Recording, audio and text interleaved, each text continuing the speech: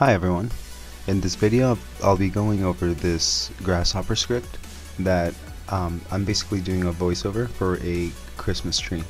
And what this is just an exercise in messing around in Grasshopper and seeing what you come up with and how you're able to come up with some forms like this. So this was not something that I was I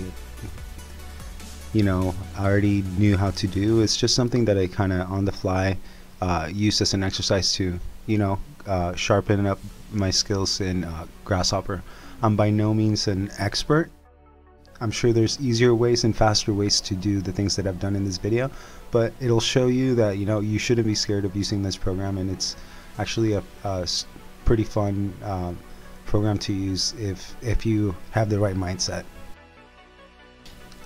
So as you can see, we start with the circle with the slider of 10, and then we just offset it and move that offset up, because what we're gonna do is create a lofted like tapered cylinder, which is gonna be our form for creating that Christmas tree that we're trying to come up with. So as you can see, we have that initial circle, the offset circle that's moved up, and what we're gonna do here is basically just put those create a surface in between those two lines using a loft, which doesn't work initially, but you have to then, I think, flatten it for it to work correctly. So that's just one of the little tricks, is if it doesn't work and you see that it should be working, try flattening it, and if it doesn't work flattening it, try grafting it. Different ways to see if it works. And also try to keep your drawing organized as you're drawing, so later on it's not so tricky to kind of put it back together. Also, I like to create a cap after I use a loft, because that creates a solid surface if that's what you want. I usually like to create solids and put them together at the end, just to create a closed VREF, but it depends on really what you're working on and the effect you're trying to get. So right here I'm trying to move the form up, but I'm having issues at the end here trying to transform these stacked cylinders into the Christmas tree form. So that's why I kind of went back, and I didn't end up doing this. I ended up going back and starting from the beginning and using a completely different different take on it. So that's what you're seeing here, is that I made some mistakes and I had to go back and think of a different approach for creating this form. So that's what I've done here, is I've gone back to that initial closed VREF, and I've made the decision of, instead of just stacking them on top, I'm going to scale it first and then stack it. So that's what you see here, is I'm taking that form and I'm taking the scale, and I'm just going to scale it into a smaller factor.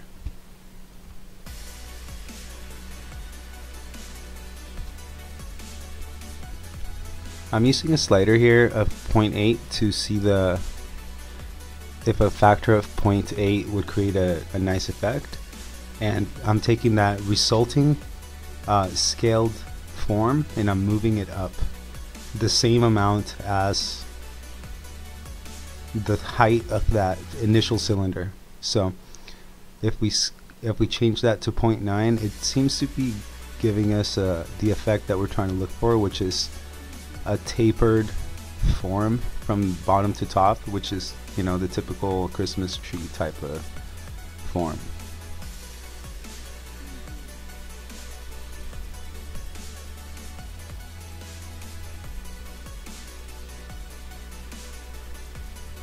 And so the idea is to do the same thing all over again, is take that scale in that same factor and plug in that form that we just moved up,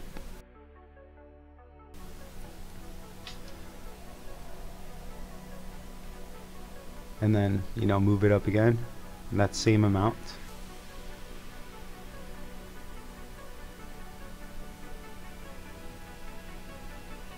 And so we go to the side view, and yep, that's kind of the look that we're trying to go for. So we're going to continue in that same direction.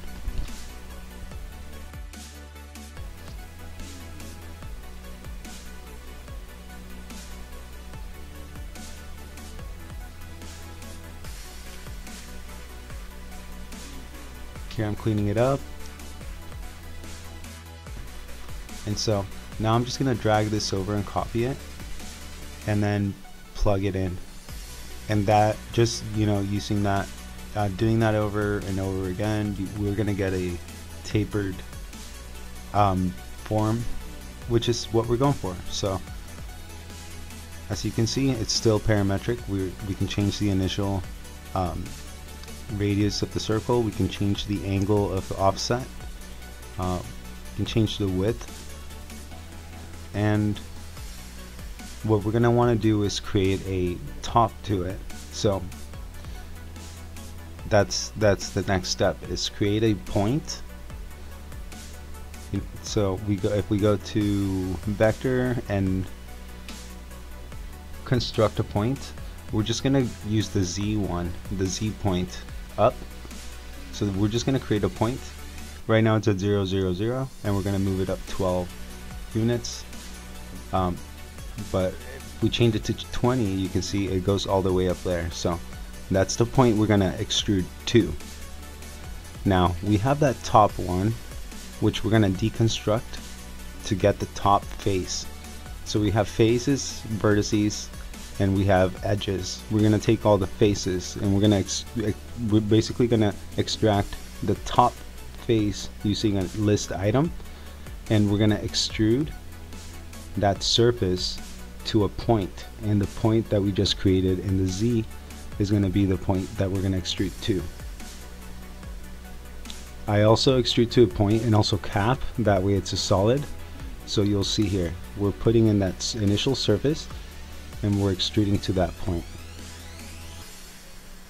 So now we successfully have the Christmas tree form, and you know, all we need to create now is the trunk.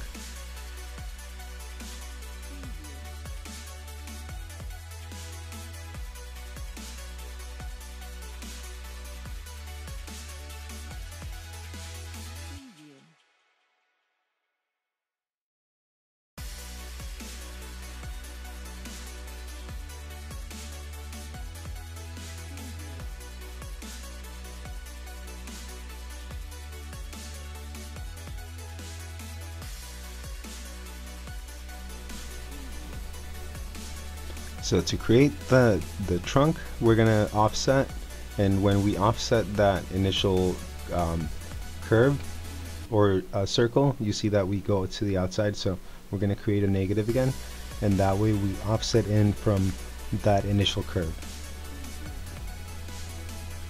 Then we're gonna use the basic extrude command, so we can extrude obviously in the Z direction, but it's also going to go down, because we don't want to go up into the tree, we want to go down to create the tree base. So that's what I'm doing there with the extrusion.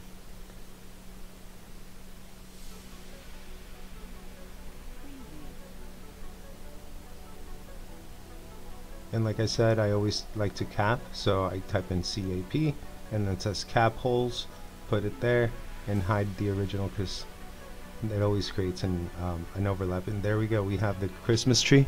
And now I'm just gonna do a time lapse of the rest and show how I adjust it and clean it up. So I hope you enjoyed this tutorial and learned something from it. You know, it's kind of straightforward, but it's always good to have fun with Grasshopper, and you know, learn or sharpen up your skill basically, because you know, you never know what you're going to come up with when you create something like this that you're not really even sure how to do it from the beginning. So it is like an exercise. Here at the end, I just wanted to give you a little time lapse of how I adjusted it, cleaned it up, and also created a rendering scene, just to have some fun also.